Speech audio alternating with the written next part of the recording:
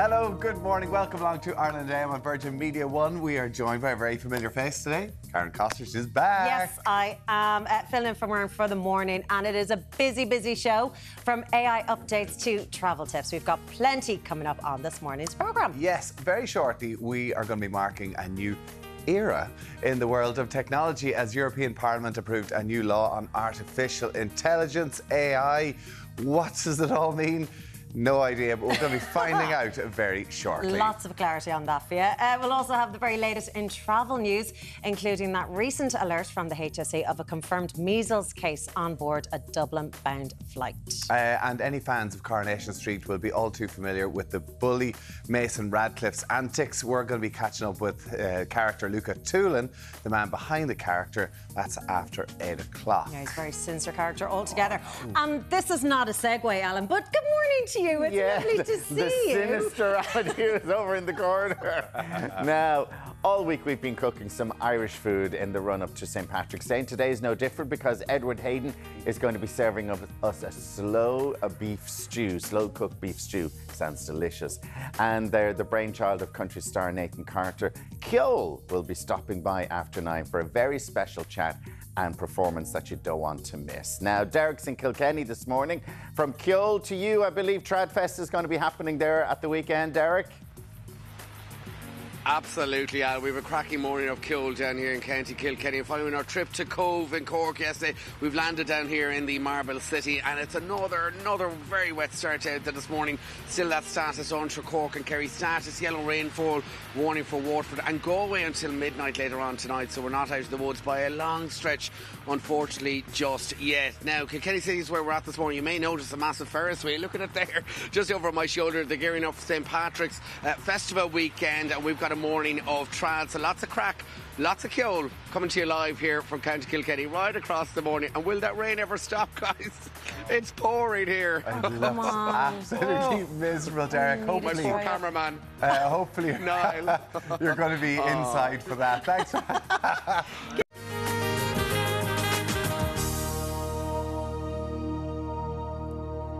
You're very welcome back. It's time now to take a look at this morning's papers. We'll start with the Irish Independent. Far-right party and leader sued for defamation. A far-right political party and its leader are being sued for defamation by a businessman whose home and B&B, in which he previously had an interest in, were the subject to anti-immigrant protests. The €12 million deal that bought coalition survival. That's top story on the Daily Mail.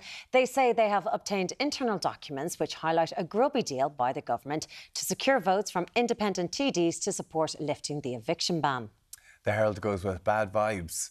It details that a carpenter who admitted carrying out a nasty, drink-fuelled, unprovoked attack on an adult store worker in Dublin has been handed a 4-month suspended sentence. The Sun goes with King of the Hill. Racing royalty Willie Mullins was all smiles yesterday as he became the first trainer to rack up 100 Cheltenham winners with the clincher ridden by his son Patrick. That's class. A few of the other papers leading with that story. The Mirror's headline, hats off to Willie. The Star lead with 100 to Sun. On a different note, the Examiner leads with former Cork convent to house refugees. A convent in Cork is among 5 centres announced by the government as new integration centres for Ukrainian refugees. And finally, the Irish Times lead with extra 500 beds identified for migrants as thousands of Ukrainians leave hotels. An audit of emergency accommodation for migrants has found about 500 extra beds, despite hundreds of asylum seekers remaining unaccommodated. So join us with that story and everything else this morning is Sarah McGuinness, Assistant News Editor with the Business Post. Good morning to you. Sarah. Sarah, great to see you. So the government now have announced these new houses for Ukrainians.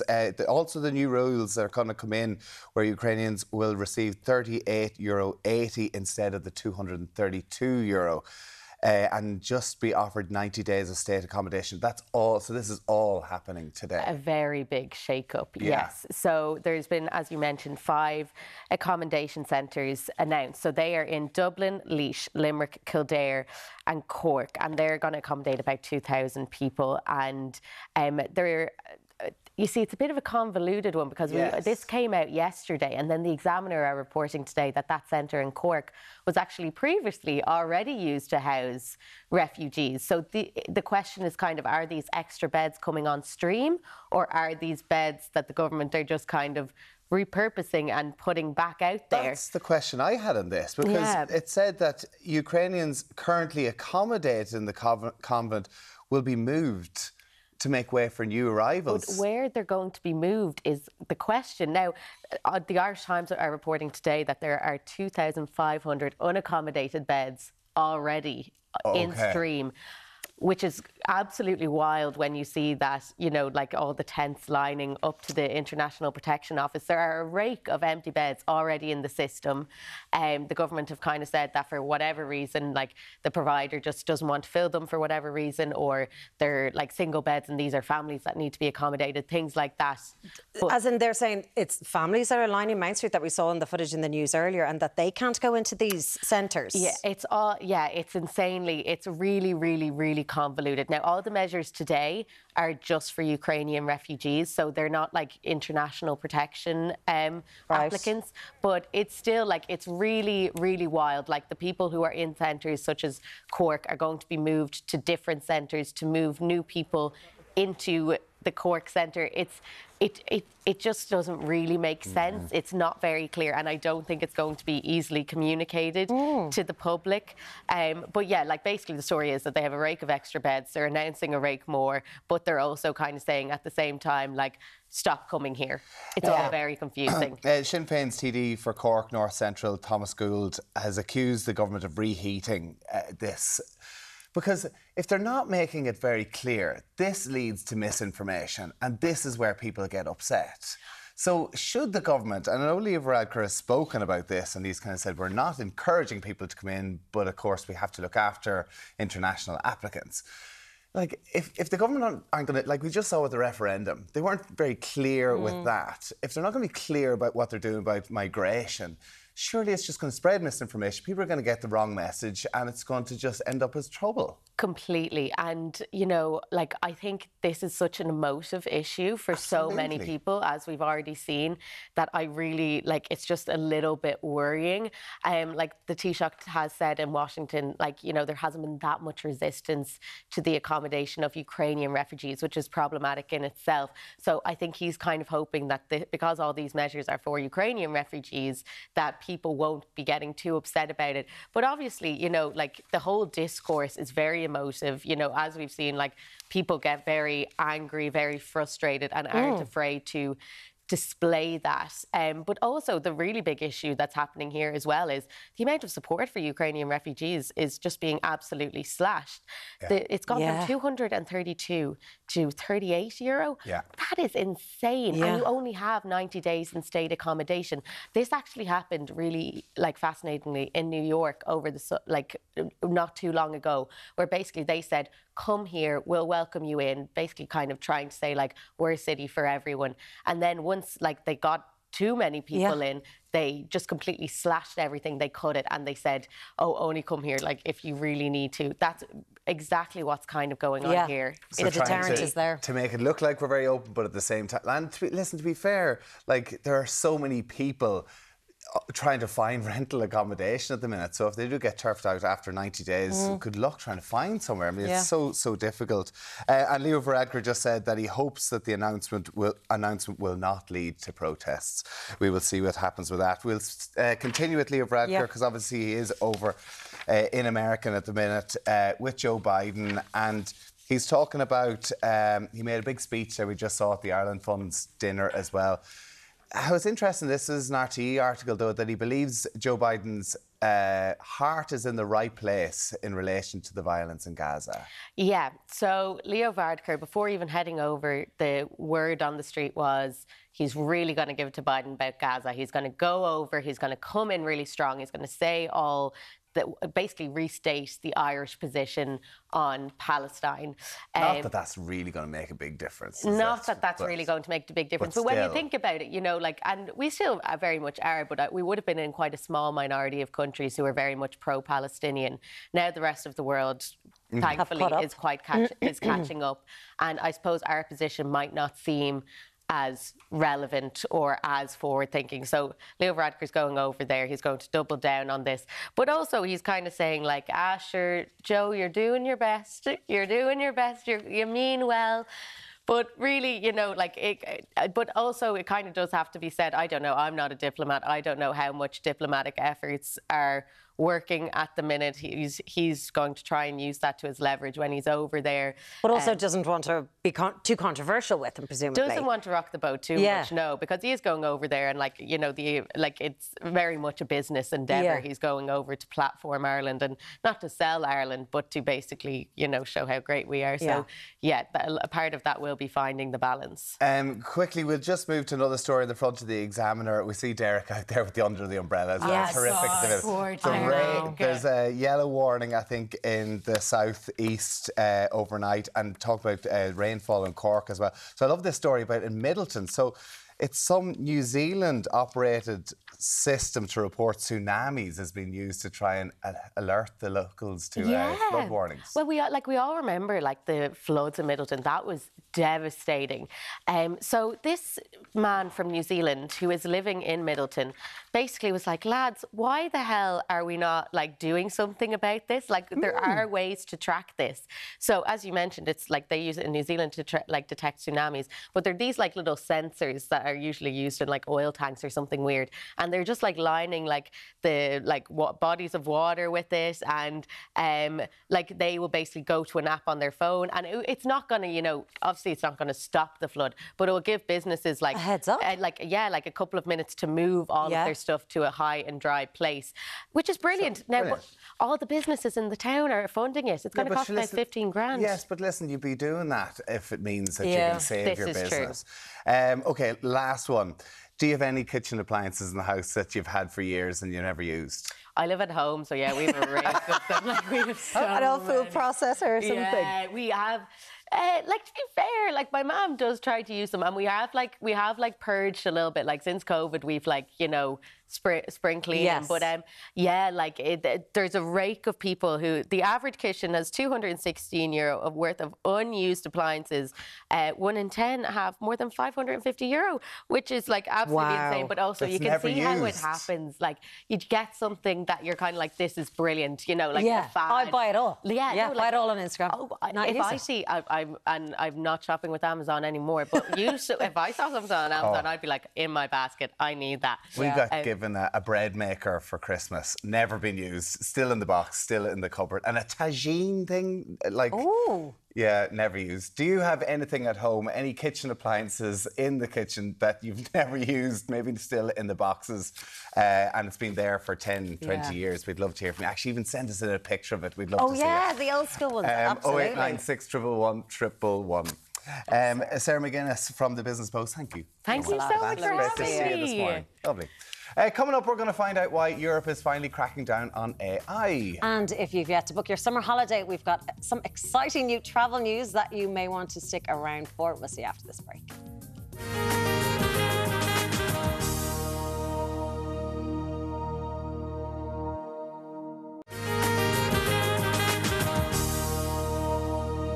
Now, thanks for staying with us. It was a historic day yesterday in the European Parliament when it finally gave its approval on the new AI Act, the world's very first legislation on artificial intelligence. So, like you, what exactly is it? And how will it change things moving forward? Well, we've got tech journalist Elaine Burke here to tell us. Good morning. Good morning, Elaine. Elaine, so the AI Act, can you break it down for us? Yes, I can. So because it's actually Thank God for that. Because it's been in the works for such a long time, and reporters like myself have been following this story for a long time as well. It actually predates this explosion of AI that we've seen in, like, the last year and a half or so, and they actually had to go back on the wording on it to kind of incorporate these generative AI systems that we're now seeing. Right? Yeah, they absolutely saw the kind of the power of AI and the fact that it was going to require regulation. And, like, you know, regulation does move slowly, but they have been able, I think, to try and keep some pace with these technological developments here. And it's a very broad sweeping act, and some of the terms may seem very broad, but it's because this technology is also so broad, and they are trying to regulate for something that they may not know is going to exist yet. So what does it do? So it's basically classified AI in 4 levels, excuse me, and it's unacceptable risk, high risk, and then there's kind of like low, limited risk and like more medium risk. So there's 4 levels, and that top level of unacceptable risk is banned with an asterisk, I will say, because some of facial recognition technologies and what's called real-time biometrics, which would be like scanning faces using like CCTV or something like that, is going to be allowed in time-limited and very specific circumstances to do with law enforcement. So say if it's a case of a missing child or a terrorism investigation, they would still need to go through a lot of checks and balances to get approval to use it in those cases, but it is going to be have limited But is that not being used there. already? Well, like we have heard of things like that happening, and there's a company called Clearview AI, which was actually like scraping massive publicly available and also not so publicly available sets of image data for faces to create like a facial database. Now that was already banned in a lot of countries, and this will actually outright ban that kind of activity. So that kind of like mass scraping of data to try and build these data sets for facial recognition is outright banned. What about, say, misinformation? In being able to doctor videos or doctor pictures? So one of those, that would be under this category of these systems that have generative AI, and they will have to be labelled as such. So anything that is creating deep fakes will have to have some sort of watermarking, digital fingerprinting that makes it identifiable that this was definitely created using AI, and people will be able to see that and notice that. Now, to be aware of that is to also know that like that's how legitimate companies will operate. There will be illegitimate suppliers of these technologies as well who won't apply that, but the hope is that they will be in the minority. How do they enforce it? That is actually a big question. So what's going to happen is this vote is substantial, but it's not the final stage of the Act. It's now going to go through a review process for the language of it to finalise it, and then there'll be a final vote. And all that is expected to go through unopposed. That's next year, and each country will have to vote. Well, each country will carry it. Year. Yeah, and it's expected that about May we'll have the final stage is done, and then every member state will have 1 year to appoint a body that will have to oversee the enforcement of this Act. So within Ireland, within a year from May, we will need to know what body, what organisation is going to be in charge of enforcing this Act in Ireland. And in Ireland, it's a very interesting decision because, like with the GDPR, Ireland is the space where we have the headquarters of a lot of companies that are working with this technology. OpenAI just recently opened an office here in Dublin to great aplomb, and it was a big deal for Ireland Inc. So who will then police it then here? So that's what we don't know yet. Would it be under a government department, or would it be an outside agency? Oh, absolutely. It would be the government will have to appoint a body to look after this. And whether that's an existing body or a newly formed body, we don't know yet. Okay, it's very, very interesting because we're all hearing so much about artificial intelligence and thinking, where is it all going? So it's good to see that there is potentially some regulations coming into it. Let us know what you think on it, 0896 111 111. Let's move on to a potential ban of TikTok. This is in the news again this morning. So, this in the US. Yeah, is TikTok going to be banned in the US? So what the House of Representatives has voted on is a bill that requires TikTok to be sold within 6 months of being enacted, or it will be banned. So actually they're trying to demand a sale of TikTok from the owner company ByteDance, which is Chinese, to, I would imagine what they want is an American entity Facebook, to own it. Well, that's the big question here, is who will buy it. But then is that not monopoly then? If it was the likes of Facebook, or I should say Meta, or any of those companies that already own a social media platform, massive antitrust questions will be raised. So it's not actually very likely that they will bid for it because they're likely to have legal challenges and not succeed. This actually already happened. So the Trump administration in 2020 moved to ban TikTok if it wasn't sold, the exact same kind of framework we're talking about here. And it ended up that a deal between Walmart, which is a brand people will be familiar with, and Oracle, which is kind of like an older tech brand that's probably lesser known outside of the tech world, because Oracle's leadership teams happen to have ties with the Trump administration. Now, that deal, by the time of the changeover of government, had already suffered legal challenges and completely fell apart in the administration changeover. So it didn't actually come to pass at all. This could happen again. We could see, because it has to pass, it's passed the House of Representatives, it has to pass the Senate.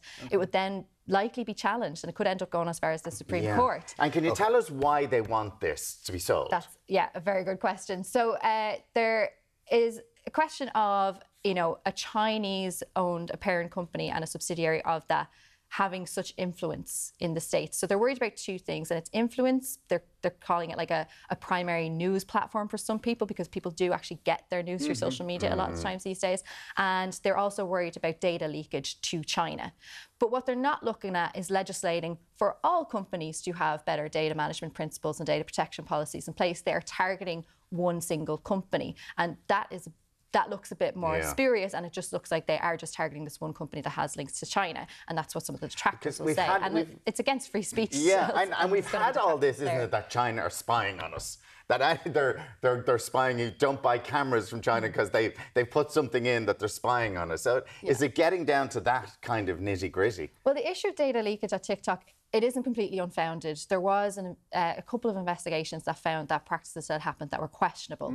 And in one case, it was someone had tracked the data of a journalist to try and uncover their sources, which is a really terrible thing to happen and shouldn't happen. But again, if you're trying to stop that, you should be trying to stop that across all platforms. No platform should be allowed to enable that. So could this happen? If ByteDance don't sell to an American owner, can they actually stop people, make people have to delete the app from their phone? Because TikTok is huge, and I would imagine there'd be massive ramifications for young people in America. So the likes of the Apple App Store would have to take it down, and Google Play would have to take it down, so you wouldn't be able to access it through those. That's usually how people get their apps, and that sounds like an easy fix. But when you have an app that's so popular, they have hundreds of millions of users in the States alone.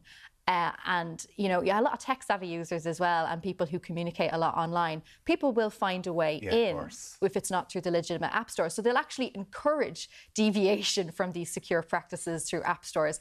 And it's also, like, it's not addressing some of the issues that they have is that there's people on TikTok sharing stories that are seen as anti-US government and anti-US. That kind of thing happens with online media anyway. I've been seeing that since the Bush administration. And likewise across all and it's not enough to, like, rather than actually address the societal issues that are being raised by these people, they're trying to ban a service that they use to communicate. And every move seems to actually reinforce the beliefs of the other side here, which is quite challenging.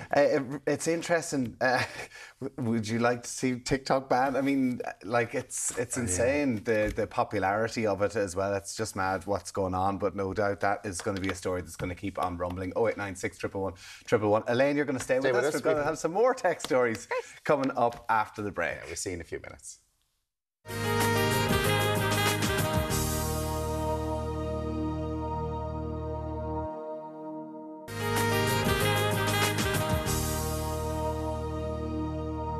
Now, if you're not teched out, you will be by the end of this. We've even got more tech news for you. Really, it's interesting. It's very stuff interesting here now. Elaine Burke has stayed with us. Thanks very much, Elaine. So we were talking about artificial intelligence and all this new regulation that is coming in, but ChatGPT, we've just seen how much it has exploded. And it's mind-blowing what it can do.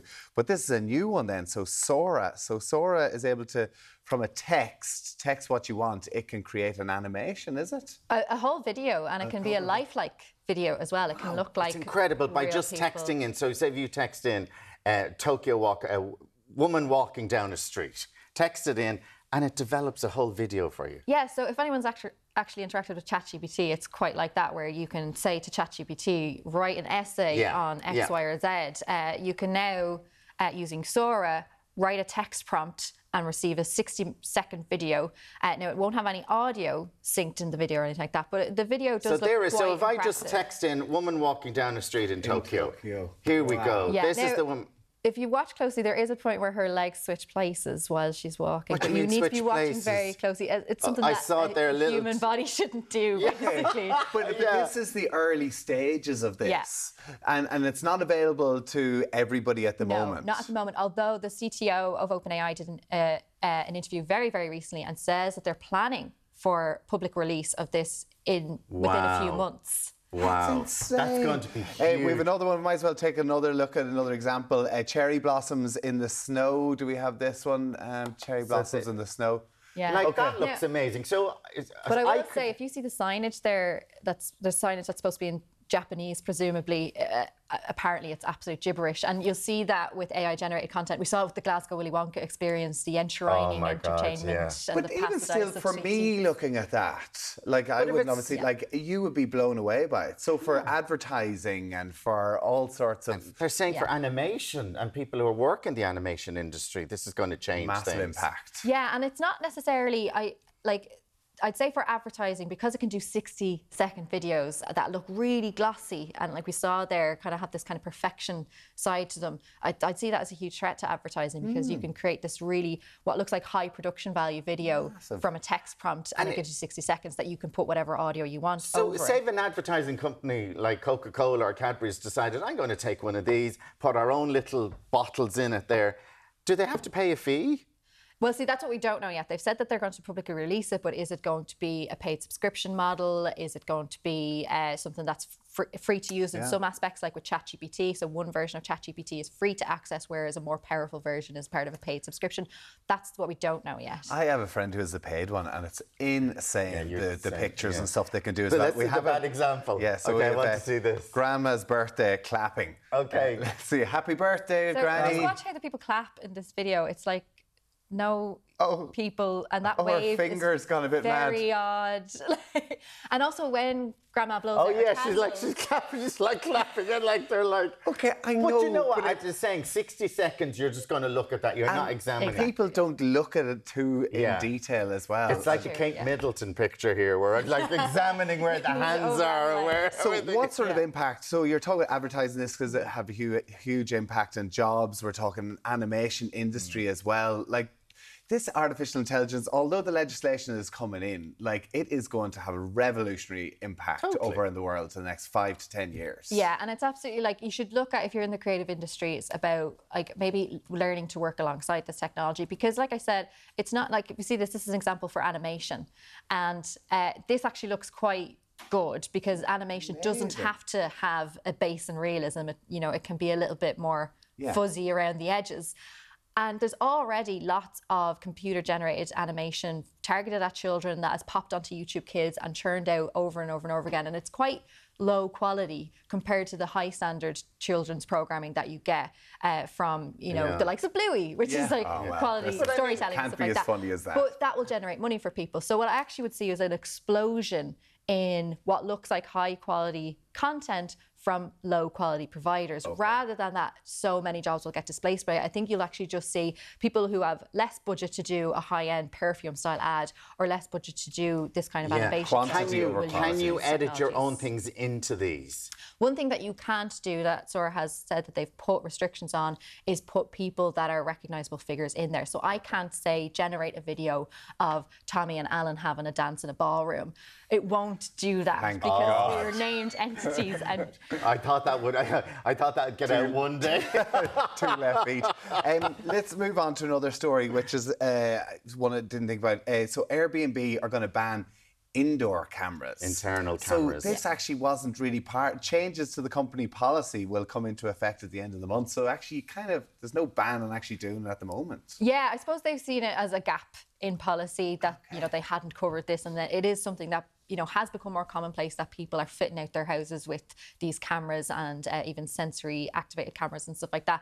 And it's indoor cameras, but also you can't try and eschew the rules by having an outdoor camera that points inside. So this is the internal cameras that were allowed in open areas like sitting rooms and kitchens, but not in bedrooms or bathrooms. Yeah, and I think it's actually seems to have been inspired by a Saturday Night Live sketch that joked about an Airbnb host having a camera in their bathroom, and then Airbnb comes out with this policy change. It's like somebody looked at the policy after that and said, actually, we don't have any rules on this. Yeah. So that's going to come into effect. And you still, if you are booking an Airbnb, you have to be told that there's a camera outside the property. Yeah, anything like that should be disclosed by the host. Now, the question there is like how well policed that is. Like, is Airbnb checking that everyone is disclosing exactly what they should be? But it should be then, that the community can feed back on that and say, this wasn't disclosed in the property that I visited. And let us know at home. We know the Airbnb market is massive in Ireland. So you have cameras. Have you cameras inside? Like, have you caught people robbing stuff, wrecking stuff? Has it been really beneficial to you? Or have you stayed in an Airbnb and seen a camera and been a bit freaked out by it? Let us know. 0896 111. We'd love to hear from you. Elaine Burke for Tech's Sake podcast. Yeah, it's back. It's back. Very soon. Oh, okay, looking forward to that. Thanks very much, so Elaine. Great to have you with us. Now, still to come, Coronation Street star Luca Toolan joins us. Plus, we're going to be joined by funny man PJ Kirby, all coming up here on Ireland AM.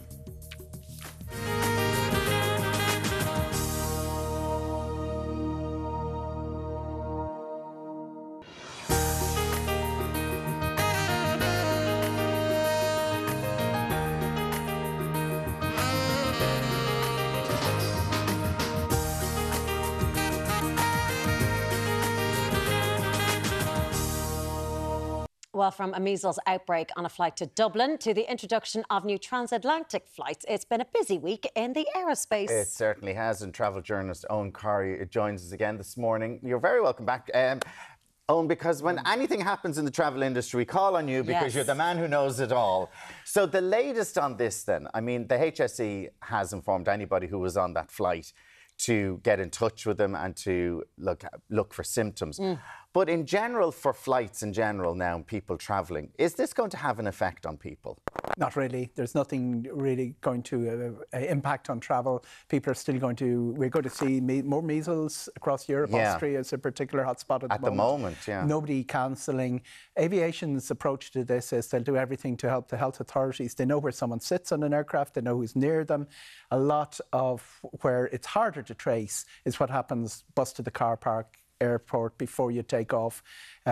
Measles very serious. We know from what happened 1999, 2000 in the North Dublin, when young children, 3 young children died. We know also that it's not really like what happened during the pandemic, in that it's really the compromised, the pregnant, the under 12 months old. They're the cases you want to worry about. But you're a carrier once you've been in contact with a carrier. And that's where tracing and where someone sits in an aircraft is important. So you can't see airlines then asking for proof that you've been vaccinated or anything like that in the future if it does get bad? Interestingly enough, and people forget this sometimes, you're not supposed to fly if you have been diagnosed with anything infectious. It is an absolute no-no. And was it always the way, even pre-COVID? It can lead to your travel insurance being cancelled or challenged if something happens. We saw it during the pandemic that airlines got people to sign a form saying they didn't have symptoms, or press your app to say you hadn't got. That's the only time it's actually been implemented as forcefully as that.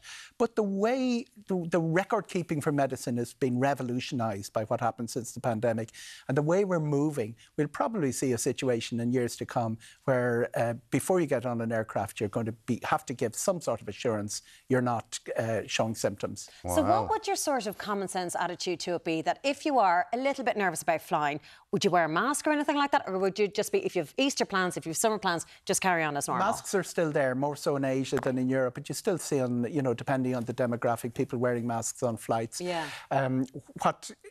Take normal precautions about make sure that you are going to be in a company of strangers and you don't really know what to see. And it varies from country to country. People, viewers will know, will have been in those flights from Africa where they spray for mosquitoes, and there are different risks in everywhere you go in the world. So take the normal precautions. But an absolute no-no is if you're suffering or having any sort of you're not infectious supposed to disease, board a flight. do not board that flight. Okay. You're putting other people. You could be sitting beside someone who's compromised, immunocompromised. Exactly.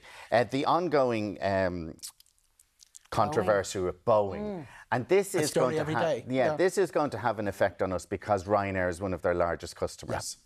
What's happened is Boeing only got to deliver 27 aircraft in February.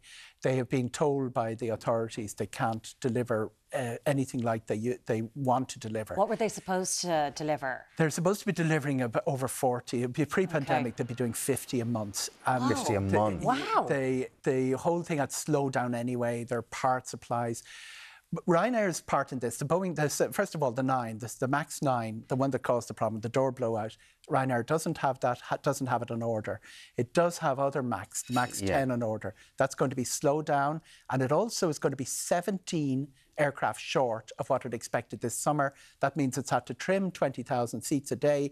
That means routes that had higher frequencies are being trimmed back. Ryanair is looking all through Europe, trimming back its schedule. There's another problem with Airbus. Pratt & Whitney engines have meant the grounding of a lot of European fleet.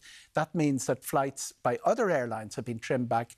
When the availability goes down, the prices go up. So we're all going to get affected this summer then? We're all going to be affected by both Boeing and Airbus. And the Airbus problem is actually a little bit bigger problem for Europe than for America. If you're flying in America, you're generally on a Boeing. If you're flying in Europe, you're generally on an Airbus. Ryanair is flying in a sea of Airbuses. But all those stories that come every day about another Boeing incident are because almost every aircraft in America is Boeing, and some of them are related to the airline maintenance, not directly back to Boeing, but Boeing have a lot of trouble. Let's finish with some good news. Yes. Because this is great exciting. news, exciting news. Tell us, Jetline. JetBlue. Oh, JetBlue, sorry. Yeah, a very important airline, low-cost airline, Northeast, very big brand in Northeast America, flying transatlantic daily from Boston to Dublin. The first one arrived in this morning. Jane O'Brien from the customer department was on. Joanne Gertie, the CEO, didn't actually make it. But they are in Dublin at the moment, taking off this afternoon. The 2 flights came down just within the last hour. And they are there for the summer. Very, very strong demand. Hopefully they'll extend to year-round. And that means that everybody else's price, you know, if JetBlue are flying into JFK, not into somewhere in the middle of nowhere, Norwegian into Stewart International, people remember that. They're flying into JFK. That means Delta and Aer Lingus, who both fly JFK, the prices were pushed down a little bit. Now, it does very interesting. Demand has been so strong. If you're looking for July and August, I noticed the prices. Yeah, because I was looking at it and the business class was outrageous on it. And then even the prices. Business class. I know, I love that. Sorry, I was just looking to treat myself. Okay. But I was looking. The grapes are a bit sharp. No, but I was looking at all the levels in it, like just to compare it to Aer Lingus and to Delta. Like we have such a great we have a great supply to America from Dublin with all the airlines, absolutely. don't we? We've more than 24 flights a day running through the summer. There is no other country that has that level of transatlantic coverage, because we've a new route from Aer Lingus launching to Denver in May, and we have increased frequencies. We've returns to places like Hartford. So we've got great transatlantic services, and we've got very good prices, to the extent that people fly their Ryanair into Dublin to get the other ones on, not even connecting flights. Yeah, I've seen that, And it's a great, it's huge for inbound tourism, much more important for inbound tourism, because JetBlue's brand is much stronger in North America than, for instance, any of the other, than Aer Lingus would be. Yeah. So getting those extra daily flights in, hopefully they'll be year-round. And cheaper prices for everyone. The prices down for everyone. Great stuff. Great, Owen. Owen, thank you so much for joining us this morning. Always a pleasure. Coming up, Coronation Street star Luca Toolan will be joining us. We're going to take a quick break. We'll see you in a few minutes.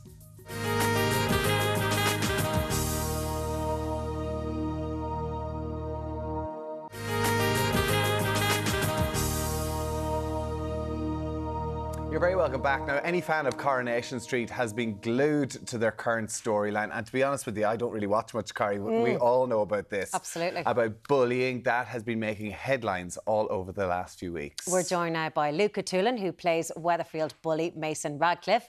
But before we chat to him, let's take a look at the actor in action. Wow. This I need to see.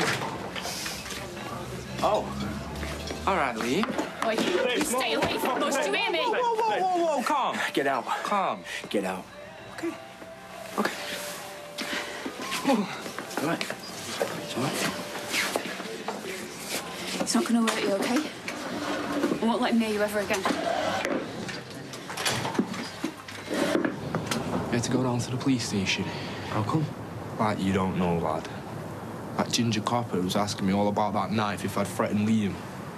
Liam got to you, didn't he? You what? That's why you dobbed me in. No, I didn't. Right, then Liam's grass is up, hasn't it?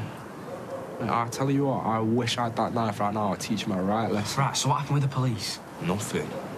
Got now on me. Oh, Luke, it's good to see you this morning. How are you?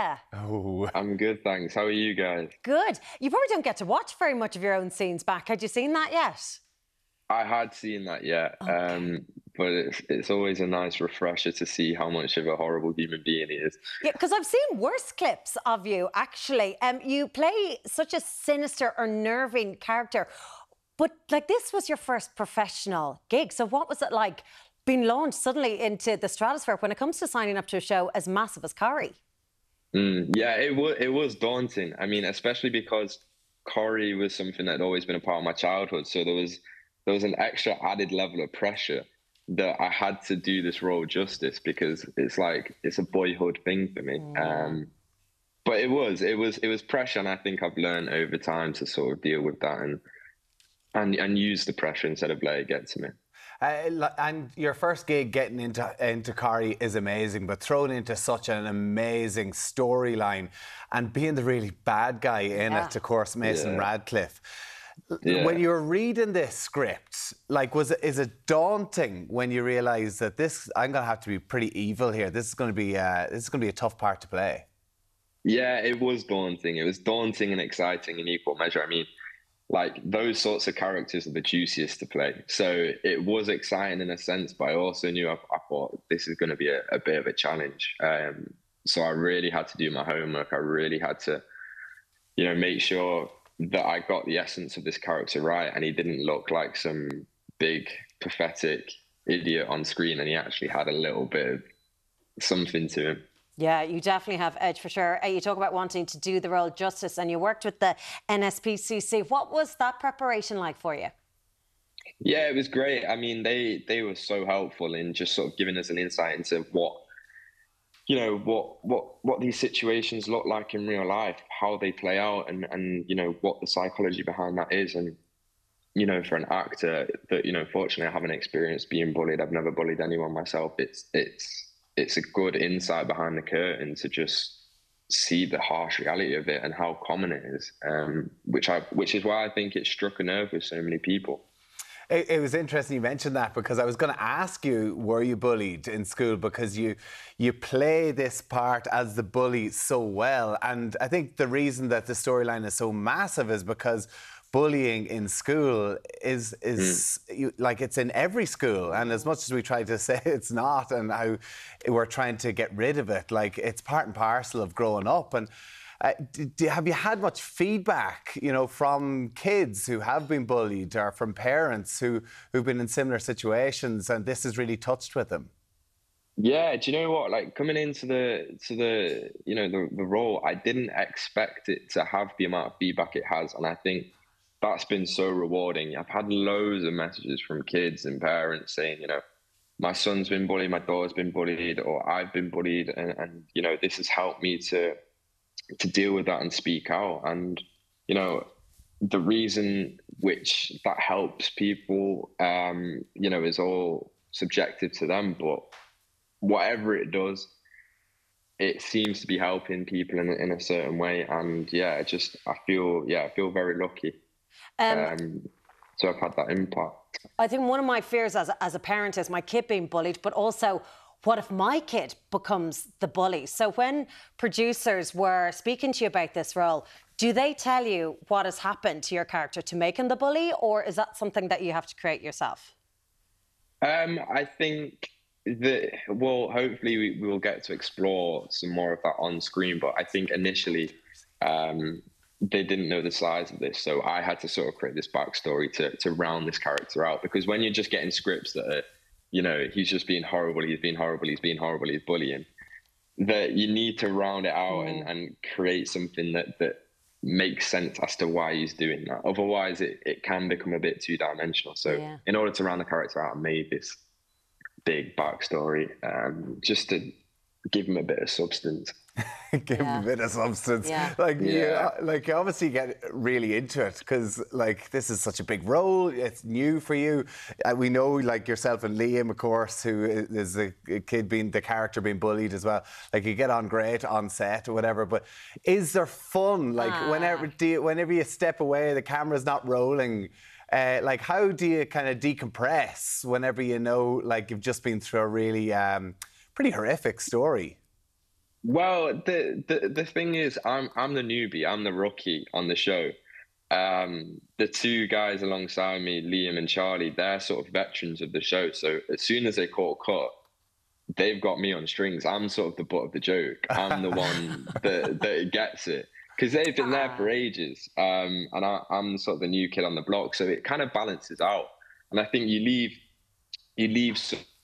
when we're doing the knife scene and, you know, the heavy, more physical scenes, you leave so much on the camera, on set, that by the time you finish, you're exhausted, and it's you don't have anything left in you. So, you know, when they're giving you stick, it all balances out, I guess. And Luca, in terms of creating the backstory for your character, is he a Man United fan? Tommy, is that what you wanted to check out? He's a Man United fan. I want to know. Of course he's a Man United fan. What are the jerseys? You asked that question. Have you see the wait, it'll be on that side. Have you seen the United post? Yeah, I mean, listen, that probably deserves the bullying in itself. Oh, are you a Scouser? Are you a Liverpool fan? I'm actually a Leeds fan, so don't talk. That's why I got bullied as a kid. But fair play. You're putting yourself out there with the jerseys on display on Skype anyway. I know. I'm opening myself up to a world of hurt, because it is difficult being a United fan at the moment. But I have faith. I have faith in Ten Hag. We'll be back for the glory days soon. The glory. We'll see. We'll see. Well, listen. I just have do people on social media? Do you get any abuse and stuff on you? Because obviously you're playing a character, but it's such a. Well, you're not the heartthrob. Well, you are, but you're not. Not a very. Yeah. No, but are you getting? Are you getting it? Do you get abuse, or even walking down the street? Yeah, like bits and bobs. I knew, you know, Corrie prepped me very well, because they sort of sat me down and they said, you know, this is what's going to happen. People are going to say these things. Just be ready. We're here to support you. And, you know, I think you sort of become numb to it eventually. I think you just sort of brush it off. You do get the comments where it's like people can't distinguish it and, you know, having a go at you. And I don't know. I try to just laugh and say, well, you know, if they believe it that much, maybe I'm doing my job exactly. Right. You're knocking it out of the park. That's brilliant. That's actually really amazing to hear that Corrie do that, and they kind of prepare you for this, that you're going into a tough role and they actually have you lined up for it. Well, listen, keep it going. I know you got arrested on Monday night's episode, but no doubt we're going to hear a lot more about Mason Radcliffe in the future. Luca Toolan, thank you so much for joining us this morning. It's a pleasure to talk to you, and good luck with supporting Man United for the rest of the season. Good luck with Leeds. Thank you for having me on, guys. Thanks, good stuff.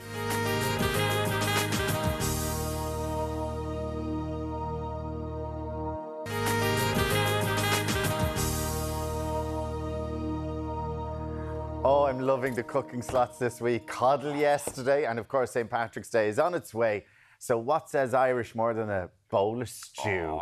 And what says Irish? Nothing better than Edward Hayden's stew. I am really excited about this, Edward. He won't give us any till the end of the slot. During the week, I had decided I was going to wear something in Kelly Green today. I'm only thinking of that now when you're mentioning St. Patrick's. Well, exactly. I had it already. I said I'll wear Kelly Green. Well, but anyway, consider it to be Kelly Green. It is. And, don't worry, you've got the stew. We're happy. Absolutely. It doesn't matter what we have on.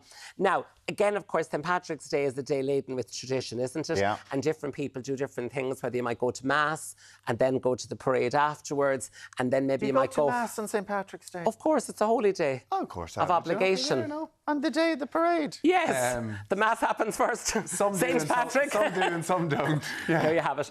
But again, people might do that. They might go to the parade. They might go for a few jars afterwards or whatever, and then kind of come home. So you mightn't know what time people are going to be there for dinner. So this is something that works really well, because you can have it and just let it simmer away or reheat it. Yeah. So just for the purposes of the slot, I've just started in my casserole dish here browning up some diced stewing beef. So I just have that browning up really nicely. And then I'm going to season that. Now, I told you before about the salt and pepper. I tend to kind of crack it onto the work surface rather than putting it over the pot, so that the steam doesn't go into the salt and pepper grinders. So pop in a little bit of that, and reminding people it's always just important to put it on once the beef has sealed off, so as not to extract all of the moisture out of it. So kind of brown it first, then put on that. Would you always do a beef stew? Because people do a lamb stew, and I do a lamb stew. Yeah, and again, I do a mixture. So I'm doing beef this morning. Lamb would work perfectly well for this recipe. Or you could do a mince stew. Or I was telling...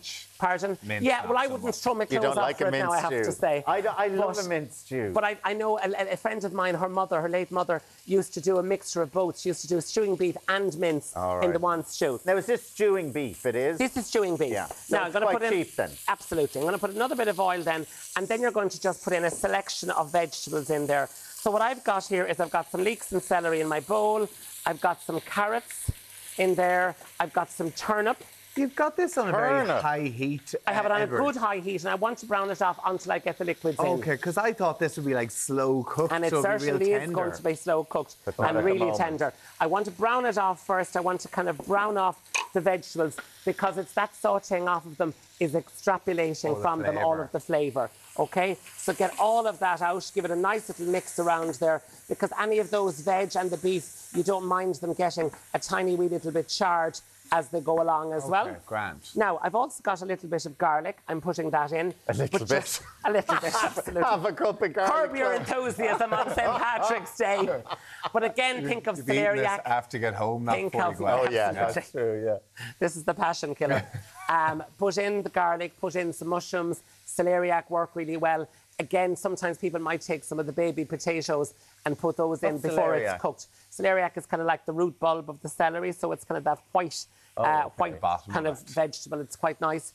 But the beauty of it is with the baby potatoes, you have it all in the one pot. You know, everything is in there together. Now, I'm not the biggest fan of that. I kind of like there to be a little bit of deconstruction. On the side or something. Speaking of which, I have the mash. Tommy, are you weak? Tommy. Are you weak? Now, he's ready. You know what? Yesterday we were talking about Codle. We'd love to know you at home. How do you make your stew? Is it a beef stew, a lamb stew, mince stew? Have you got your own recipe? 0896 111 111. We got so many texts about the Codle yesterday. And does anything beat an Irish stew? Like, is it the most Irishy of Irish meals? Yeah, well, it's a warming thing.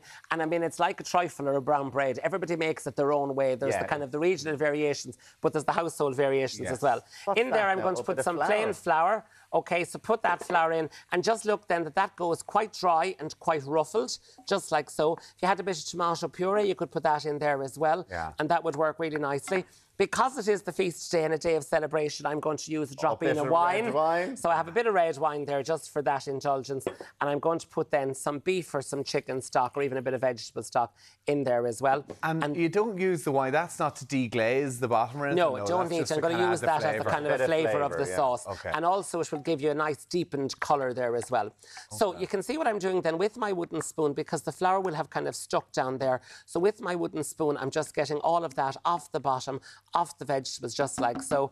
And then I'm going to put in some herbs. So I just have a few little dried herbs that I'm going to put in there, just like so. And then there's a couple of options that you have. You can either do, what I'm going to do is take that, bring it up to the boil, stick it into the oven for about 2 hours or thereabout, or you could happily leave it on the stove top. You're talking about 170, 325 or gas mark 3.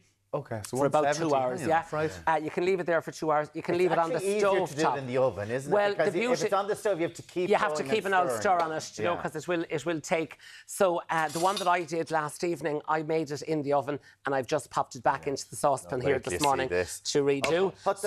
I've got my lovely little quenelle of mash. What's the so I'm going to give you a little, just that kind of a shape, that oval shape, little rugby ball. Yeah, ode to Tommy. There you go. Six Nations, of course, coming up this weekend. There you have it. Well, this is the perfect dish for after that. And then I'm just going to put a little bit of that on the top there, just like so, for each of you, that lovely stew. Now, I won't do it because I know you'll give out to me, but if you were at home, I'm advising people they could take a little bit of parsley and throw it on the top. For a picture to there you have it. Make it look good. There you go. A little bit of parsley on the top would be lovely. But again, of course, you can have that with the mash. If you wanted then to have some leftovers, you could put some leftovers maybe into like a casserole dish, put a bit of puff pastry and a bit of mash on top of it and make a pie out of it. Which would be absolutely gorgeous the next day. I tell you, I'm in my element here. Codle yesterday, stew today. I'm telling you, they're spoiled. Very hot. Gorgeous, Edward. Thank you so much. You're very welcome. And hope everyone has a nice St. Patrick's Day. Happy St. Patrick's weekend.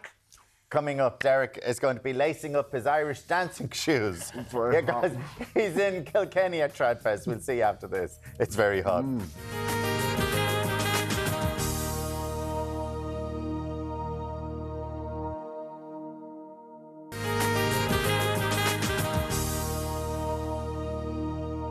How's your stew? It's cool. lovely. Oh, Edward's stew. I tell you, we're keeping it St. Patrick's Day. Yeah. For the week that's in it. Absolutely. As we said, we are kicking off our St. Patrick's Day celebrations nice and early. Why not? And where better to start than Kilkenny City, where Deric is soaking up all the excitement. Yes, it's Tradfest. Deric, how are you getting on?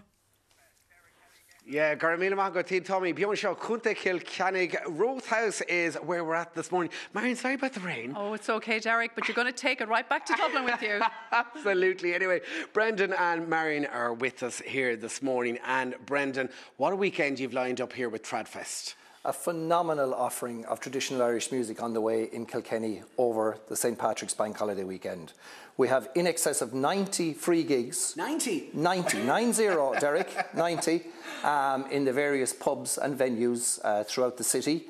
And almost 40 venues taking place as well. So an outrageous amount of wonderful live traditional Irish music on offer over the entire weekend. The first gig later on tonight? Later on tonight is the first gig. The headline acts are not starting till tomorrow night, and involved in those headline acts you have everything from the Hothouse Flowers to the Tulla Céilí Band, Irlo Leonard, John Spillane, a wonderful selection of international acts, to include even our own Burn Church, a wonderful Kilkenny bunch of musicians. Also time name was Shot on the Gaeilge as well. Sinead and Gandouter Bay. Yeah. And there's so much activity throughout the city in every sense. I mean, you'll have the legs danced off us.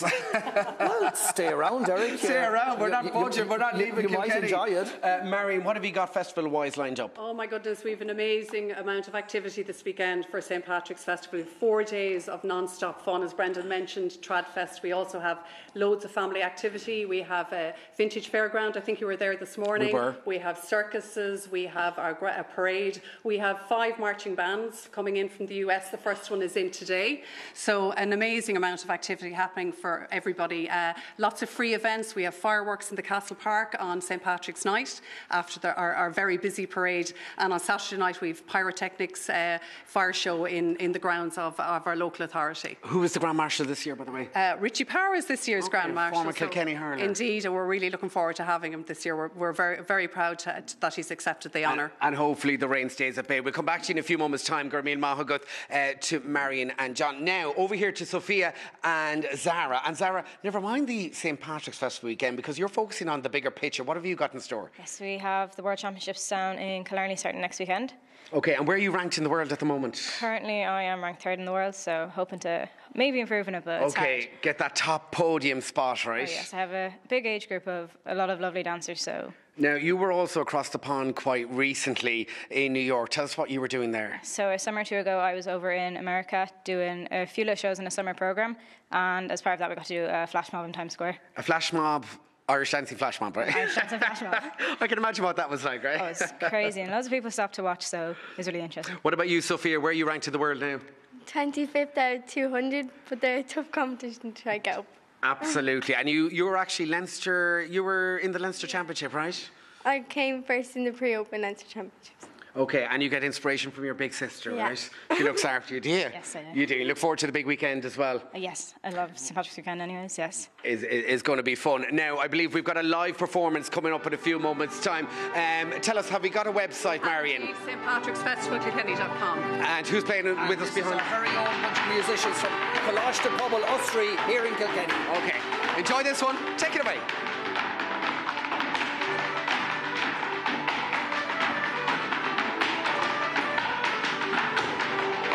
Well done.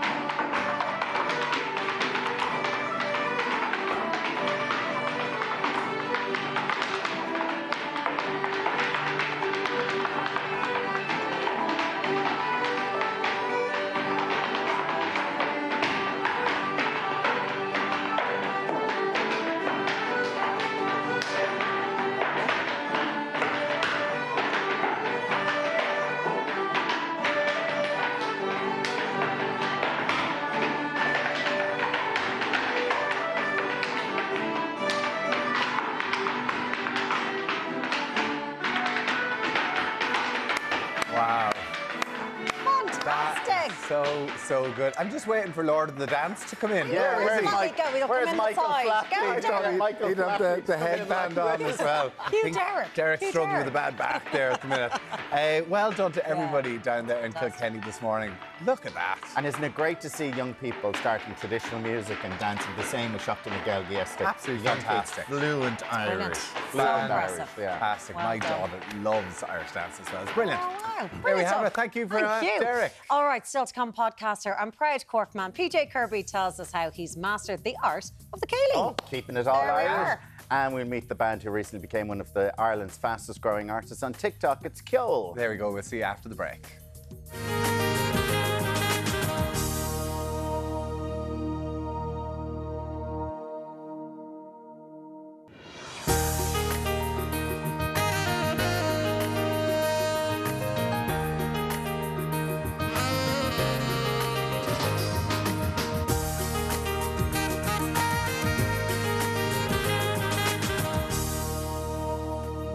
Now, this week on Ireland AM, we're escaping to a whole new world with Disney's Aladdin. This critically acclaimed Broadway and West End musical will have its Irish premiere at the Bord Gáis Energy Theatre next week and run until Sunday, the 14th of April. So it's the perfect treat for all the family if you want to do something this Easter. Yes, Aladdin comes from the team that has brought us other beloved Disney productions such as Beauty and the Beast and, of course, The Lion King. We are giving you the chance to treat your bestie to an overnight stay in the stunning 5-star The Marker Dublin Hotel.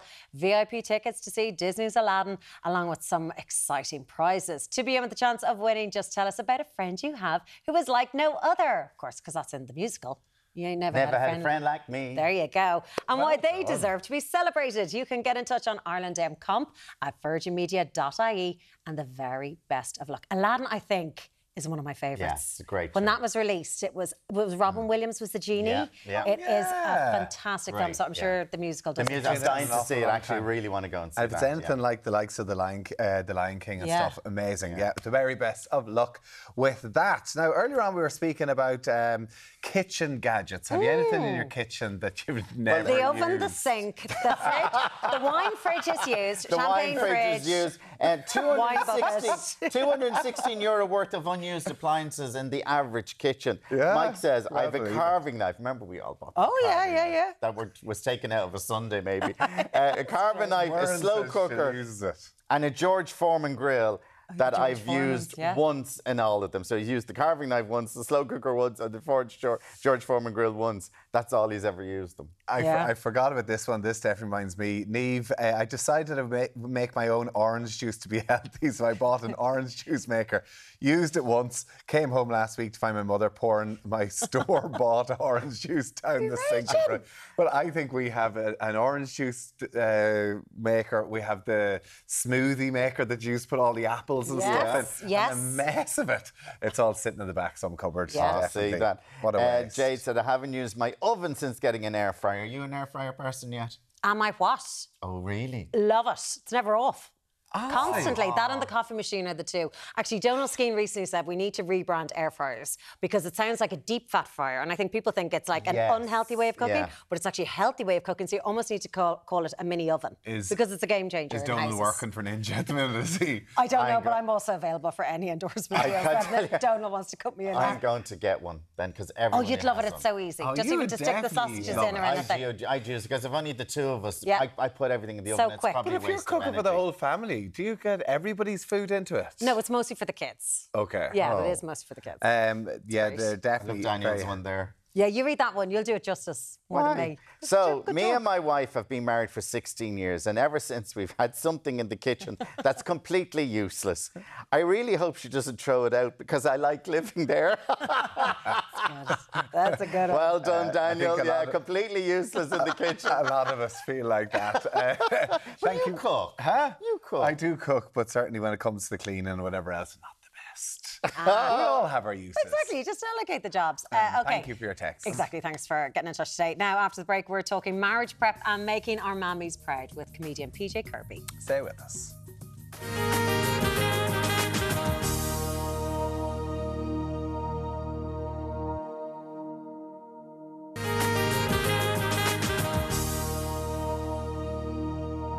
Welcome back. Our next guest is a dancer, a podcaster, a comedian, and a one-time drag queen. And we're going to find out if it's not just one time. But Cork icon PJ Kirby is here for a chat. Morning to you, PJ. Morning, PJ. Great to see you.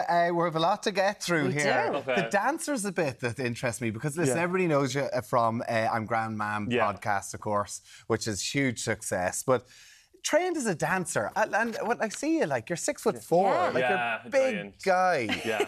How was dancing, trained to be a dancer at that? It was grand. height? It was just like we'd be in rehearsals and they'd be like, okay, everyone needs to be on the same level. And I'm like, it's grand for Susan, who's like 5 foot.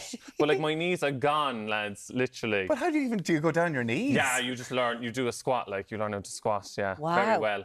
Yeah. Squat dancing. Yeah. It was definitely like a workout. Yeah. I loved your piece with your mum. Was it in the Irish Examiner for Mother's Day? Thank your mum you. is Nuala, is it? Yeah, Nuala's me mummy. Did you enjoy doing a shoot together? She's like a duck to water. Yeah, she's always like, oh, I'm going to be mortified. Then the minute she gets there, she like turns it on. Also, she put me to shame. Like she's posing the house down boots. Oh, she's brilliant. Right, because like you have the look at her there with the of course. spreads. Like were you just a mummy's boy? Like from day one. And I'm the youngest, so like I was like, I'm the favourite. Well, like, I say it when I'm home. I'm always like, when we're at events, I'm like, after my mum's, after a few drinks, I go on, ma'am, tell me. Go on, just say I'm the favourite. And she's like, I can't say that. I hear you took her out dancing though. Yeah. You weren't the favourite then. Yeah, we went down for Mother's Day and me and my sister brought her out for a lovely dinner. And then afterwards we were like, we go for a drink, will we? And then she was like, go on, so, but we're home early. Because she's all like, I'm home early. And then the minute we went in, there was a band playing Nathan Carter and she was at the dance floor. Straight away. And I was flinging her around for the night then. We didn't get home till about 12 o'clock, I'm sure. Oh, that's brilliant. That's how you do it. That's it. Core memories. How's the stand-up going? Like, it's great. It's going. It's like dancing, you know, you're comfortable with PJ, like your podcasting is great. Yeah. It's just the two of you and like guests, whatever else, great. Throwing yourself into the stand-up market, like, that's hard. It's daunting. Because you did this solo stand-up show, Cliche. Yeah. Go on, tell us, because it sounds like there's a bit It was a bit more, like, nerve-wracking, obviously, because you're just, like, standing up in front of everyone. And obviously, like, the show was... It was a lot about, like, stories from when I was growing up younger and stuff like this. So it's just, like, obviously, if you're recording a podcast or, like, you're rehearsing a dance piece, like, you can do it over and over again. Or, like, you can be like, oh, let's edit that bit out. But, like, if a joke bombs on stage, you're just like scratching your head. So I just had a few plants in the audience of my friends and I was like, if I tell the worst joke in the world and no one laughs, you better be rolling around on that floor laughing. Did you? Well, friends who come see me. I wasn't strategic. Like I was like, you're coming to see me, but you have to laugh if it's bad. And they were like, okay. Because that's the thing, because podcasting is revealing anyway. You're kind of a bit vulnerable, but you're not waiting a beat to get the laugh. Yeah, so that's very different than being on stage waiting for the audience to react to you. I know. I just think it's because, like, as well, I just can't really kind of shut up. You know what I mean? Sometimes I'm like, will I be this like mysterious type that everyone's like, oh, who's that cool guy in the corner? But I just can't stop talking. So I was like, just get me on stage and I'll just talk some more, you know. So go on, did any joke bomb? No, I was actually grand. It was actually grand. To be honest, it got a really good reception. And I was like, okay, thank God I can like relax now, you know. Would you do it again? Not in the near future. Me and Kevin are going to go on tour now soon that I do the podcast with. And we're buzzing for that. Me in June, little plug. Yeah. Well, that's going to be very exciting as well. We did mention you got all dolled up. I did. In drag. Yeah. For the very first time. You'll do it better if you say what your drag name was. So I let the audience choose because they came on a journey with me. Like I hosted a drag show called House of Wig for these queens that I know, and they kind of tricked me. So they were like, you can host, and then during the show, I slowly got into drag, right? And so the audience came on a journey with me, and I gave them a few options. I was like, these are my options for drag names. And they went with Siobhan Your Knickers. Which I was like, okay, that was like my second favourite. My main favourite, I wanted to be called the cat's mother. So when I come on stage, I'd go, who is she? And everyone would go, the cat's mother. But they went with Siobhan Your Knickers, and she's lovely as well. So this is you getting... Oh my God. Yeah. So this is quite funny, because what happened with the cap that you used? It won't fit my head. Like I have a massive head as well. Yeah, the giant head community at home. We stand with you, like it's getting a hat. Like I have to wear men's hats. Yeah, I'm getting a custom cowboy hat for Paddy's Day because none of them will fit my head. Hey, how does it look at that transformation? Wow. What size feet are you even? I'm size 11. It's size 11. Yeah. And as well, also, I was wearing like 6-inch heels, so like baiting my head off every door frame because I wasn't used to the new height, you know. Also, I was kind of terrifying because I was like this like giant. Well, you are like you're a big dude. Yeah, I know. I need like, a stool to give you a hug. Like, do you go online? Like, how do you even order an outfit like that? So basically, it took a village to create the drag queen. A village of drag queens. So like. Drag Queen Victoria's Secret gave me her costume. Shakira gave me her wig. Veda Lady gave me her boots. You know what I mean? Who gave you the boobs and the butt? The boobs were my own. No, I'm joking. No, it's just the way the dress is shaped. I actually didn't have anything in there. Yeah, it's all an illusion. Good for you. It's all an illusion. And then the butt, I just did a few squats backstage. No, I didn't. Victoria's Secret gave me her old bum. I see. Yeah. And you incorporated dance, and you came out and did the full performance. So the dancer you got to perform. Came alive, just yeah. Back, Now, newfound respect for them, though. It's the most painful thing ever. I'm wearing 5 pairs of tights. I have a corset. You can't go for a wee. Oh, the wee. Yeah, do you know what I mean? Yeah. Like, whatever. But I loved it. Then when I was finally in drag, I was like, I could flip a table. I'm drunk with power. Yes. Like, because you become a character, you know? And then I just got to perform like a pop star, like. So, because talk about the stand-up, like you're kind of, we'll see. Yeah. But this, you'll do again. Yeah, well, no, I don't know. Oh. It takes ages. Who are you telling? It took me 2 hours to do the makeup. Not me, but Annie Query's another queen did my makeup. It took me 2 hours to get into makeup. Then all the stuff, I was like, Jesus, I'd be wrecked. You know what I mean? Know. But I don't know. I'll see. I did love being on stage as like a different character because like I wasn't PJ, I was Siobhan Your Knickers, you know? Yeah, exactly. Yeah. Is this like an engagement placement ring? This isn't my actual engagement ring. Oh, it's beautiful. Yeah, I love it. It's a vintage so number. This is Jose you're engaged to. Jose, sorry, yeah, apologies. yeah. Oh, look, I love that. I'll big day always get coming a shot of the ring. in September. September. Oh, sorry, yeah. September, yeah. West Cork get married in. Can't wait to go back. A lot of Jose is originally from the Philippines. A lot of his cousins are coming over. They're seeing Ireland for the first time. Wow. And like my favourite thing to do is show off Ireland. I'm like, and as well, I'd be putting on an accent. Sometimes I'd be like, look at these gorgeous hills, you know what I mean? It's getting more and more Cork. And down in West Cork is gorgeous. So yeah, of course. Their poor family trying to understand the accent as well. I know. Jeez, they've got their work cut out. Yeah, they're great. Who's in charge? Like, who's doing most of the work? We're collabing on the wedding. Oh, great. Okay. With brands? No. Oh, I was like, are you using this? Well, if any brands are listening, like, it's an expensive tea, girl. Bloody right. But no, we're not. We're good. We're good at like being like, okay, so you handle this, I handle this. Right. And as well, so go on, what are you in charge of? Like I'm doing like basically we can stay on this like island thing where we're getting married, and like I'm trying to like allocate the places to everyone, and then I want to get a céilí band for that, like just get the party going, you know. Well, we know where you're going to find one, because obviously you're hosting the céilí this weekend. Yeah, very excited. So it's in Collins Barracks on the 16th. Yeah, can't wait. We're calling it Gaily more. Okay, right, sorry. Yeah, just because we're saying you can dance with whoever you want.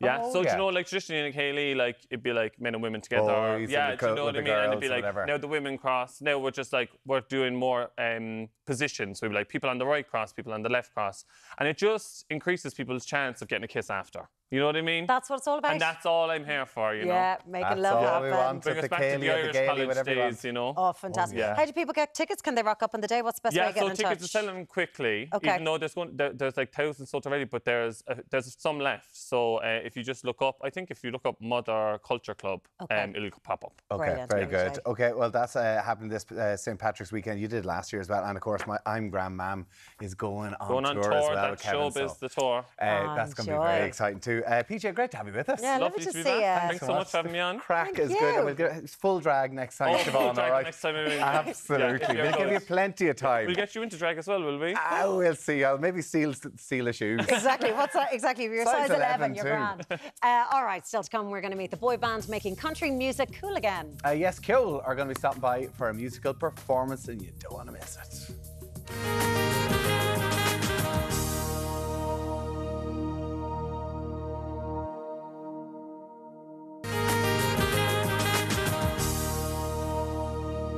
Now, we've a lovely item for you now. From fabulous fashion to amazing accessories, Irish companies are making their mark in the world of business. And we've got 3 entrepreneurs with us this morning. And first off, I'm joined by Zoe Daly from Eru. So, good morning to you. Good morning. And tell us where you got the name, because I didn't know, and we should all know. Yeah, I'm delighted to say that Eru is the patron goddess of Ireland. So it's Eru, where Era came from, the Irish word for Ireland. Yeah. So it's where Ireland came from. From Ireland came from, and that's the name of your company. Yes. And none of us here knew it. How did we not know that? So tell us how this company started. So it all started from my grandmother, who's from Sligo, an amazing knitter. So everybody in Ireland knows a good knitter. And if you're lucky enough to get a handmade piece, it's something very special. Usually keep it forever. She made me a baby blanket for my baby 9 years ago. And similar to this. This is one of your baby blankets here. Yeah. Oh, this is based on her design. Yeah. So I thought it'd be a great idea to start it off as a little business, and I wanted to get the wool direct from the farmer and do this whole traceable farm to yarn story. When I went to get the wool, there was no Irish wool. Yeah, it's dramatically fallen. We have sheep in this country in the thousands, but the farmers just don't, it's not profitable for them anymore. It's been devalued. Like, it's kind of a complex situation, but ultimately, Irish wool has been devalued. The farmers are in crisis. It's more expensive for them to shear a sheep than it is to sell their fleece. Right. So we are trying to re-incentivise farmers by paying them 10 times over industry price to work on kind of selecting their flocks. We work with select breeds to grow and maintain these select breeds. My partner, Lionel Mackey, he's a farmer and a businessman. And together we started the company understanding this whole crisis about Ireland. So yeah, we're incentivising these farm-to-yarn networks. That's amazing that you're actually paying them 10 times over the odds just to try and keep the business going. And that's where your motto comes from farm to yarn. Exactly. So we hand select the fleeces. We know all the farmers by first name. So it was important for us that to do everything in this way. So our pieces they're spun up in Donegal yarns. They're then sent to our two aunts in Dublin and Lucan, who hand make every item. So it's amazing. So they get these when it's the yarns like this and it's sent to them. Yes, exactly. So it's slow fashion. And the idea is they're heirloom pieces. They're made to last forever, to hand down, to keep. It's the opposite of fast fashion. I'm sure people like this would have got a little blanket like this from their granny. It's handed down to their kids, and they still have it years and years later. Yeah, because wool is an incredible natural fibre. It lasts, it improves with wear, it's breathable, it's temperature regulating. At the end of its days, it goes back into the soil to nourish the earth. It sequesters 2 kilos of carbon for every kilo of wool. It's an incredible fibre that we have on our doorstep in Ireland, and it's going to waste. Show us some of your pieces here, because, when you know the farmers who are doing this, you could nearly probably name the sheep that it's come from. So then when we talk about the word that we see a lot of time is guaranteed Irish, you are guaranteeing this. Exactly. That's why we're so proud to be a member of Guaranteed Irish, because we truly are, one of the only people that are able to literally guarantee that all our wool is Irish. We're working with communities, which is what Guaranteed Irish is all about, supporting the local communities. Sheep farmers are in desperate need of that, and they're doing their best then for us. We have shearers that are standing over every fleece to make sure it's shorn beautifully. We're together working on putting a value back. And just show some of the pieces here. These are blankets, these are throws for your couches. These are family blankets. The Clintons each have one of these. Apparently they wear them every night watching Netflix, I was told. Yeah. Bill and Hillary. Bill and Hillary. There you go. So, name dropping here as you do. Why not? So, we have our wool we actually sell also to the knitters. Oh, so okay. we have knit kits. You can make your own designs, and we're selling them to designers as well. And if people want to find out more, Eru Ireland is on Insta, so people find out all the information there. Listen, a lovely success story. Zoe, thank you so much for joining us. Karen, over to you. Thank you very much, Alan. Look at this for a pop of colour. This is absolutely stunning. Caroline Duffy, it's lovely to see you here this morning. Thank you. Which came first? I'm looking at your beautiful painting here on the canvas, and then we transgress all the way over to the beautiful kimonos and dressing gown. So did it start with you as an artist, and then you decided to go into textiles? Yeah, it all started with me as an artist. Always loved painting from a kid, and then my dad was a great gardener, so you'd always, if I wasn't anywhere, you'd find me in the garden looking into flowers. So it's really always been about flowers and creating. But then the funny thing, when I went to college, I just thought I wanted to be a painter, and I just happened to come across, the course Printed Textiles. Tried it for a little bit, and then I was hooked. Wow. With the fabric. Your jobs then took you right around the world. You were working in Tokyo, Sydney. Yeah, well, not Tokyo, but New York first. Oh, sorry. Get my big cities mixed up. No, we'll do that the next time.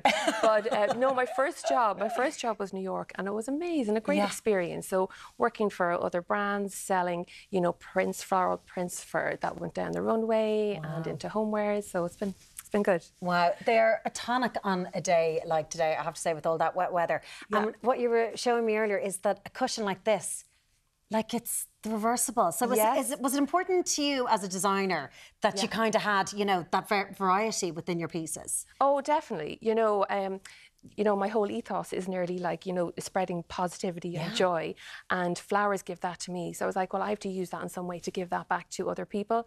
And I love I love florals, but I love a bold stripe, and it just really, you know, modernizes it. So if you feel like florals one day, you can have it, flip the cushion around if you want to, you know, be a little bit more, I don't know, cool and edgy. I love that. And these beautiful cushions then are resting on these blankets. And again, they're reversible. Yeah, so the blankets are reversible as well. You know, that comes with the process of weaving, that you're going to get a different colourway on one side or the other. So depending on your mood as well, or what look you want in your room, reverse your blanket. What made you want to start up your own business? Oh, well, I think, you know, so I was working for their businesses and freelancing when I came back to Ireland, had my 3 kids. And, you know, working for their businesses was great. You know, I could do the job, look after the kids. And then as time went on, it was like, you know, in my heart, I need to do some more. So 4 years ago, I said, right, I'm just going to paint. I just want to paint and paint. And that just took off on Instagram. Wow. And my people are saying, can I buy them? I'm like, absolutely, yes, you can. And then, but I think my whole love of textiles kicked back in again.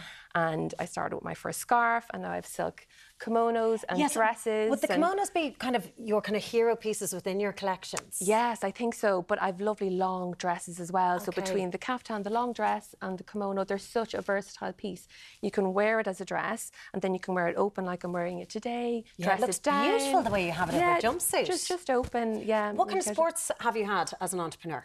Oh, well, there's great supports in Ireland now when you go looking for it, especially at the moment. Guaranteed Irish have been amazing. There's network events, connecting with other businesses, you know, kind of learning from other businesses. We all bring to the pot all our experiences, and we can all share it with each other. But it's been amazing to have them, and it's kind of like a symbol that you're Irish, and then I'm helping support my local community because I outsource the making, the printing of my notebooks and prints, and you know, you're kind of your little community that you work with. Well, Caroline, you found in stockist throughout Ireland, but if people want to see it quickly this morning, they can check out CarolineDuffyDesigns.com. That's it. Yes. Super stuff. Fantastic. Tommy, what have you been looking at this morning then? Well, thank you very much, Karen. Yes, I am here with Kate O'Neill with her brand of vegan handbags, vegan leather handbags under the name Cal. Good morning to you. Good morning. Kate, tell me, how do you make a vegan handbag, vegan leather? Yeah, well, ours in particular are actually made out of apples, which is really interesting. So it's from the juice industry, all the waste that gets left over, the peels and the cores and everything. They ground it up into like a powder, and then they're able to transform it into this gorgeous leather-like material. It's really durable, it's really soft. It's very similar to actual real leather as well. So it's a great alternative. From apples? Yeah, I know. That's incredible. Because you turned vegan or vegetarian, and you decided that, you know, instead of the standard leather that we see out there, which is either really cheap or very, very expensive, you thought this would be a great alternative. Exactly, yeah. Vegan leather can tend to just be pure plastic, and it's really cheap and it can kind of fall apart. So I wanted to create something that was much better quality and also something that was made from recycled materials. You know, I was working in Brown Thomas a couple of years ago, and I used to always go over and admire all the gorgeous handbags, but I really just noticed there wasn't any vegan leather alternatives, especially nothing that was in my price range. So I decided to create my own. And you've got it with sustainability at the heart of it as well. At the core. And at the Pardon core. the pun. I love it. So obviously you said you were working in makeup in Brown Thomas. You've won the Arnott's Pitch 23 competition. Yes. So now you are stocked in Arnott's, yeah, you know, of course, which is linked with Brown Thomas. It's like a full circle moment. I know, it's crazy. It feels surreal still, you know. Arnott's have just been so incredible in terms of their support and like mentoring along the way, and we're very lucky to be able to continue selling there, both in store and online, so it's very exciting. And from going from makeup artist into starting your own business and in leather and in handbags, like it's a bit of a jump. Yeah. What inspired you to do it? Well, I've always loved fashion and beauty, you know, from a really young age. I feel like they kind of go hand in hand almost.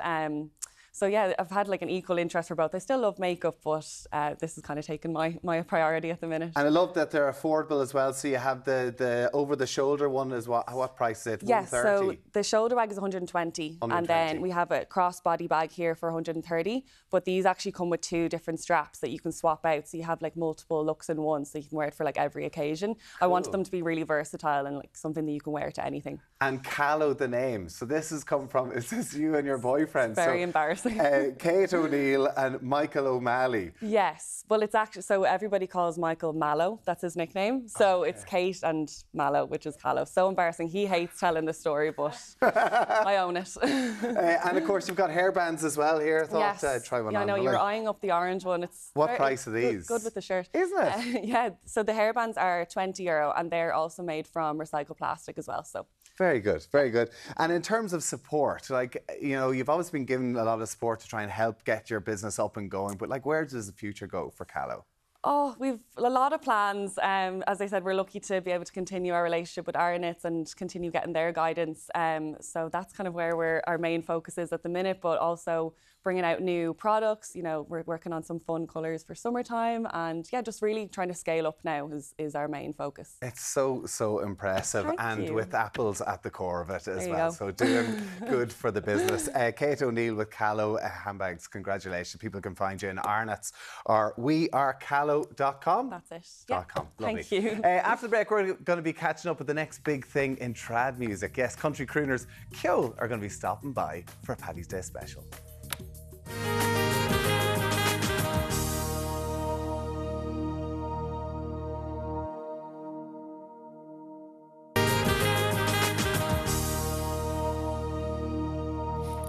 You're very welcome back. Now we're joined by band Ceol, who are bringing new life to traditional Irish music. Formed by country singer Nathan Carter, their debut album hit 3 million streams on Spotify within 1 month. Joining us now is Cathal, Matthew, Daryl and James. Good morning to you guys. How are you? It's lovely to see you.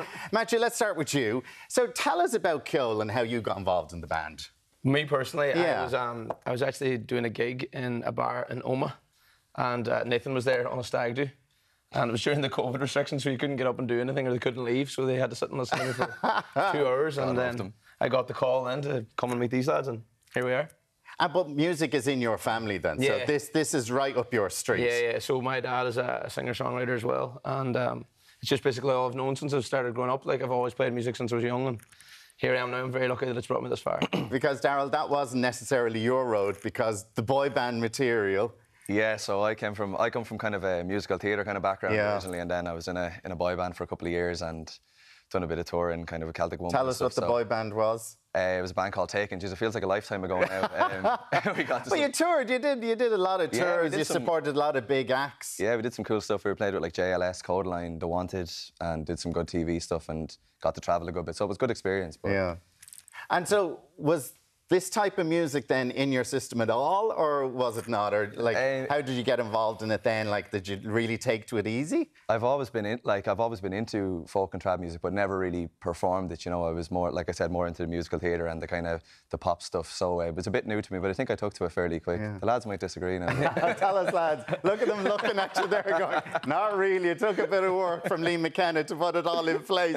Your manager, who's obviously in music industry as well. So did that help to have Nathan and Liam, who are in the music industry, know it when putting us together?